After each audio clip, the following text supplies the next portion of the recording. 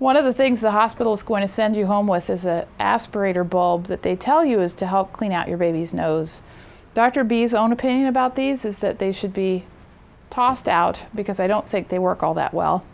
There are a few cases in which you could try using a nasal bulb on your baby. This is a smaller one, it's newborn sized, but still, if you look at the tip of it, it's huge compared to the size of a little nose.